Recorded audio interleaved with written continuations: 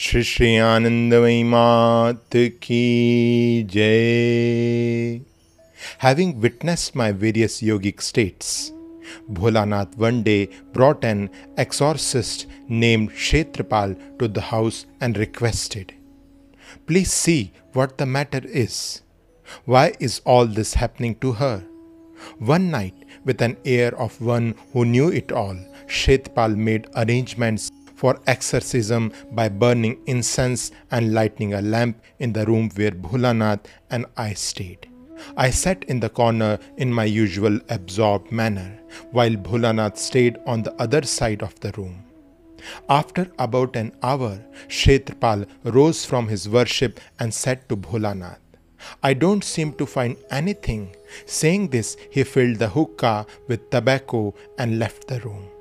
When he returned, he was about to hand over the hookah to Bholanath when suddenly he began to tremble violently and fell forward in an act of prostration with the words "Ma, Ma" on his lips, and then lay unconscious on the floor.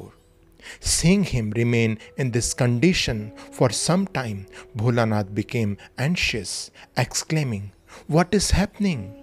and urged me repeatedly to bring him back to normal. I just sat there laughing.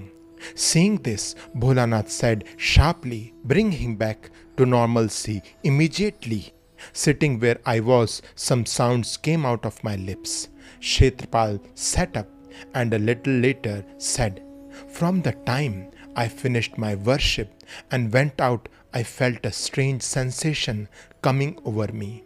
I do not know what happened after coming inside. My exorcism will not be effective here." After he left, Bholanath and this body's cousin laughed a great deal over his discomfiture. For some time, spinning thread on a spinning wheel had become popular in most homes. Bholanath said, "Everyone is getting spinning wheels. Should I get one too? You have a lot of time to spare nowadays."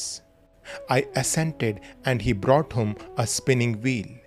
There was someone in the village who taught the local people how to use the spinning wheel for a charge of 6 annas, and so Bholanath asked me if he should bring this man home to teach me.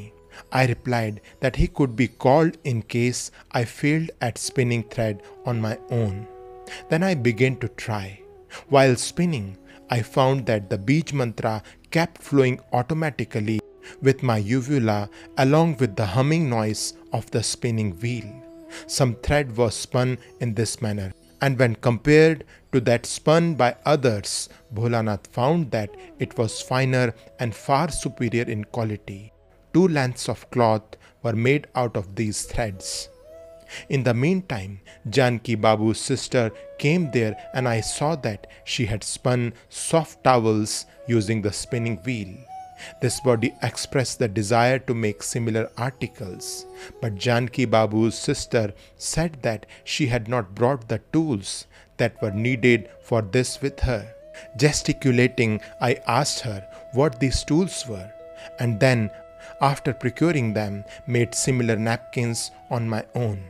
Later on, with the change of bhav, such activities ceased to be significant.